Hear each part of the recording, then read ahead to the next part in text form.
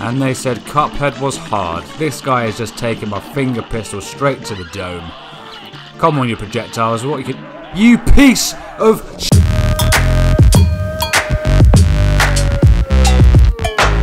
What's going on, bros? I've been a gamer since the days of Super Mario Land on the Game Boy. I mean, that was 2D black and white. I played Pokemon since the original 151, and even played Snake on my Nokia 3210. I spent my childhood making my way through the original Croc, Spyro, and Crash Bandicoot, and spent most of my years at school playing Halo and Minecraft on a LAN network with the Xbox 360. I even used a dial-up internet connection back then, where it would take you 3 hours to load a JPEG with some ditties. Time well spent. It's 2019 now, and consoles have come a long ass way. The graphics are incredible and the connection, well, most of the time, is smoother than a baby's bottom. And I'm looking for a game like no other. I want to find a game that has everything. The strategy of Red Alert, the character development of Oblivion, the story of God of War, and the playability of Minecraft. That's all I'm asking for. So I'm hitting up every cheap game on all the consoles I own to find the one game I'll start playing and never want to put down. Which brings me back to Cuphead. So I've been playing Cuphead for a while now, and it's the type of game that you think, this is a child's game, this don't look too hard, but actually, the story behind it is quite interesting. The development behind it is even more interesting. It took them 7 years to make this game.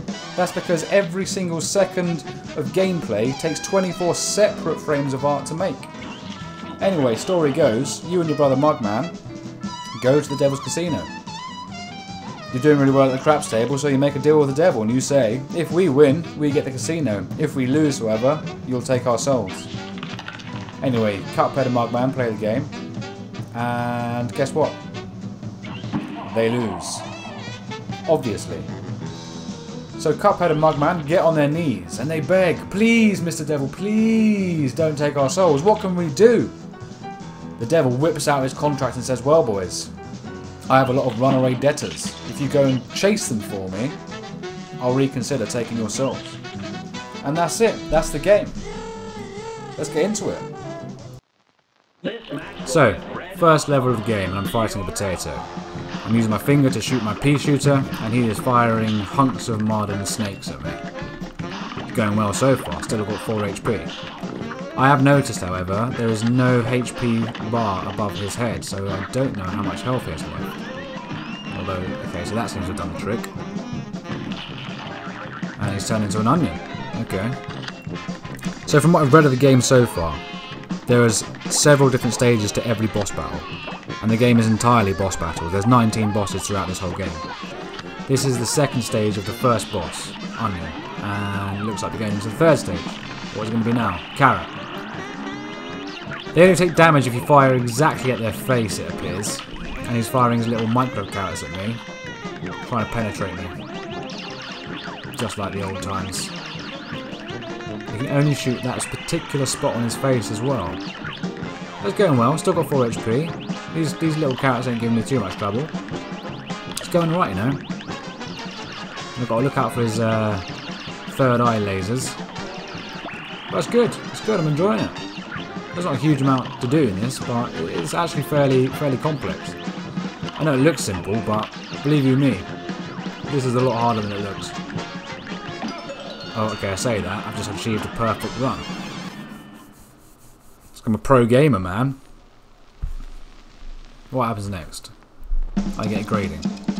Cool. Time. 1 minute 27. HP bonus 3 out of 3. Obviously. Skill level 2. C+? You serious?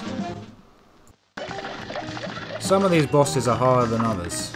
I mean, there's 2 here, for instance. 2 frogs, 2 toads, firing out flaming bumblebees from their mouths and throwing punches. I've already died 6 times in this level. I do, however, like what's going on in the background. Oh, here he comes with his little rolling attack. Let's get the leggy one. I'll call him Tawley and Shorty. I think that's the only way I can separate the 2 of them. So I've got Tawley giving me the gush attack. I've got Shorty giving me the dodgeball attack. Yeah, this is standard.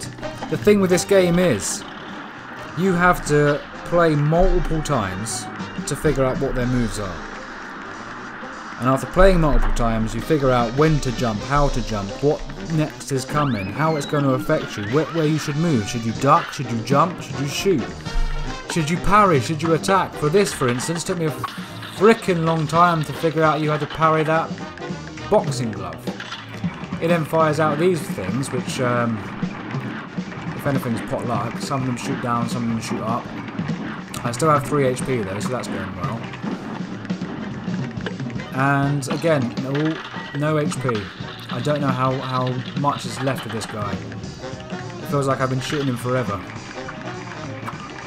But in actual fact, it's only been maybe 2 minutes, maybe less. But look at it, look at it, look at it! He's made it, he's made it! Yep, fire coins. It's the next stage. Send your arm down, let me parry that. And then he rolls a fox head. Blind hit. Oh, this is the worst one. This is the worst one. This is... Yes! That's how you do it, baby. Easy as that. 6 deaths. 6 deaths so far. It's going well. What grade did I get this? Okay, 1 minute 54. Skill level 2. HP, didn't get that much of a bonus. Grade C. Oh my days. This is ridiculous. Some boss fights are alright. Some boss fights you can sort of get through first time. There's a couple of run and gun levels. They're pretty decent. But the actual boss fights, it takes such a technical level of skill. This guy, for instance. This guy had me dead I don't know how many times. But it's an aerial fight. I'm fighting in a plane. The whole up, down, left, right, shoot, parry, special move is all changed. And then you find yourself up against the Mexican flower. And I do not know how many deaths I suffered at his hands. But seriously, the guy takes the piss. So you fight, and again, and again, and retry, and retry, and retry. Eventually, after unlimited amount of deaths, you claim a sweet, sweet victory. And you go mad, and you celebrate, you tell your parents, you tell your family, you tell your friends, you tell everyone that you beat the flower. And then you realise,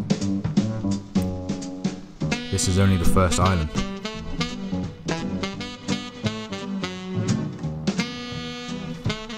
Fantastic. So here we go, second island. Seems to be a cupcake house, a pyramid house, 3 sad clowns, a roller coaster boss, and ooh, a pool of water. What's in here? Animate! Through all your battles and all my rhymes, you have failed and perished 180 times. Well, that's just a sad fact, isn't it? I'm quitting. Look, Cuphead is a great game.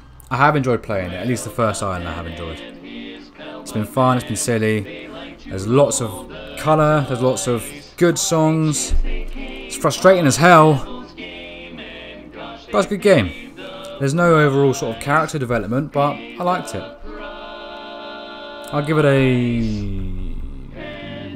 8 out of 10. Yeah, that seems about right. Anyway guys, hope you enjoyed the video, and I'll catch you later. Peace. Well, the devil will take their